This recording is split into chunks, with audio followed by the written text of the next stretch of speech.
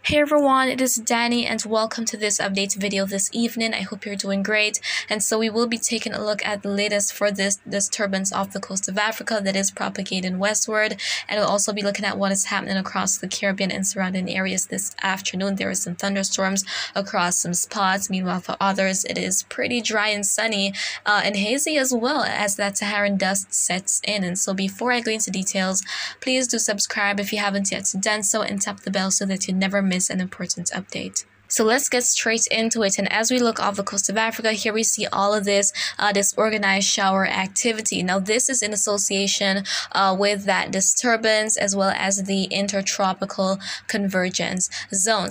And that is where the trade winds of the north and south meet. And when they do, that helps to increase the precipitation. So that is what we're seeing happening here. But we're not seeing anything organized here. You can hardly tell that there is actually a disturbance marked here, but it is. So as we go on to the latest update, there we have Dawn up there maintaining winds of around 50 miles per hour, not a threat to land. And there we have the disturbance well to the southeast of it. So it is going to be making its way toward the west, headed for the Caribbean. And there are ifs in terms of whether this will develop or not. And I will be showing you guys what the models have to show very shortly. We will be looking at 4 of them. So we'll have a good picture of what they're all expecting and if they're in agreement. So this is going to continue moving westward. It should enter some more conducive conditions as we head to early next week, and so it could possibly develop before making its way into the Caribbean, maybe as a weak tropical cyclone. So let's now go ahead and take a look at what models have to show, and we are starting out with GFS, and this is a map showing those isobars, which are the black lines. So when we see them in a circular manner with an L that is indicating a low pressure system, that can sometimes be tropical cyclones, and the more of those circular lines we see, the stronger the system is. And the colors, those greens, yellows, they indicate the precipitation rate. So this is as we head out to next Tuesday, the 25th of July, and here we can see this low pressure area to the east of the Windward Islands. And so as we head into Wednesday, though, it approaches with all this activity, and we're not seeing anything strong or defined. We're not seeing those circular isobars, which indicates that this will likely approach maybe as a strong tropical wave. And before I go on to the next models, guys, I want to get it out there clear that even if we're talking about a tropical wave, if you are in areas such as Grenada or Trinidad, you would know for a fact that sometimes when these strong tropical waves move through, they result in a lot of flooding. And sometimes you might be under even a tropical storm watch when a storm is passing by, and you don't experience as much. But sometimes these waves, they move through and they induce a lot of rainfall and cause a lot of extensive flooding. So that is a major concern with these tropical waves. It is not that, okay, it's just coming as a tropical wave, it's not a storm, so nothing to be worried about. No, it can still do as much damage. So I want to get that out there to you guys.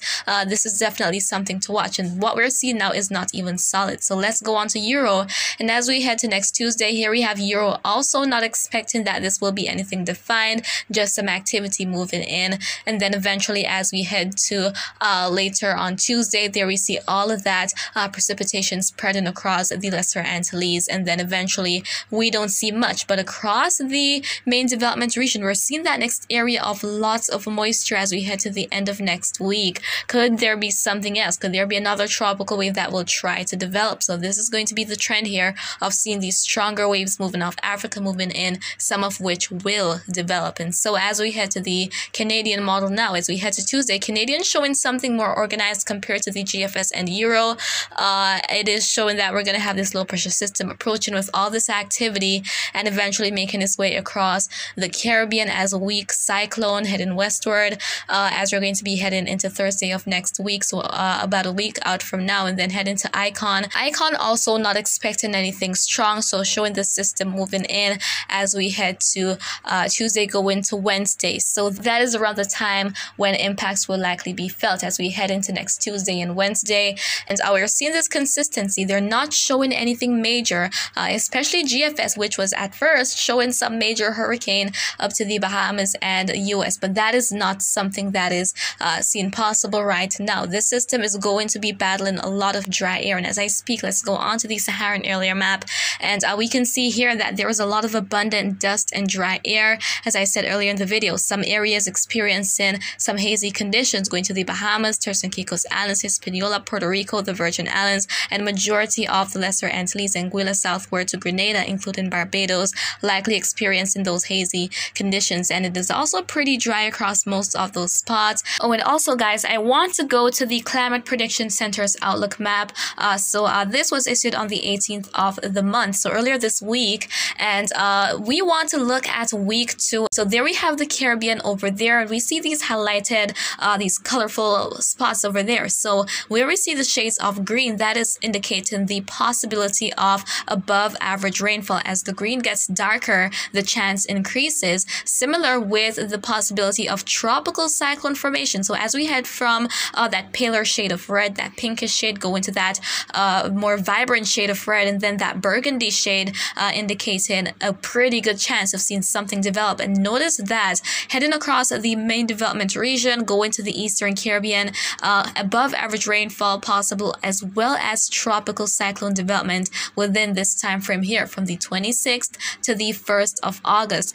So likely in association with that current disturbance and maybe another tropical wave, because as we saw earlier on the Euro forecast, we saw that next area of lots of moisture, likely another tropical wave moving through.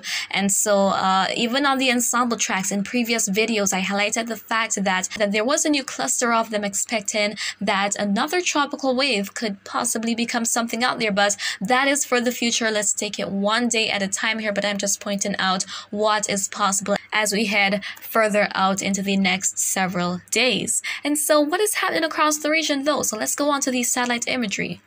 So let us kickstart things looking at northern South America, and here we are seeing that there is some thunderstorm activity developing across parts of Venezuela, northern Guyana. Also in Colombia, we see some activity and going over into French Guiana as well. So it's likely that there's going to be some more activity developing as the afternoon goes on, but things should clear up as we head to tonight and into tomorrow morning for many spots. ABC Islands pretty dry, much not going on for Panama right now over there in the west, but let's go further back into the east, and here we see that there isn't much across Trinidad and Tobago, and most of the Lesser Antilles are in the clear right now. As I said earlier, as I showed you guys earlier, that Saharan dust is in the region, so it's helping to stabilize conditions, thus inhibiting any major rainfall activity. So nothing crazy going on. Most of the action is over in the northwestern Caribbean, so head into parts of Central America, Cuba, even in the vicinity of the Cayman Islands, Grand Cayman specifically, there was some activity similar so for some parts of Jamaica, especially across southern and eastern parishes. Let me know what happened for you guys through today, but for my area, it was rather gloomy, and things got a bit sunnier and windy as well as we head to the afternoon. So there was a lot of activity developing across parts of Cuba and even near Andros Island in the Bahamas, and there's some cloud cover in some spots there, similar to for Florida. So nothing crazy is going on across the region right now. So that is what is happening this afternoon, guys, and I will keep you posted as time goes by. And so if you have any questions, feel free to leave them in the comments. I will respond once I get the chance, and as always, remember to be weatherwise.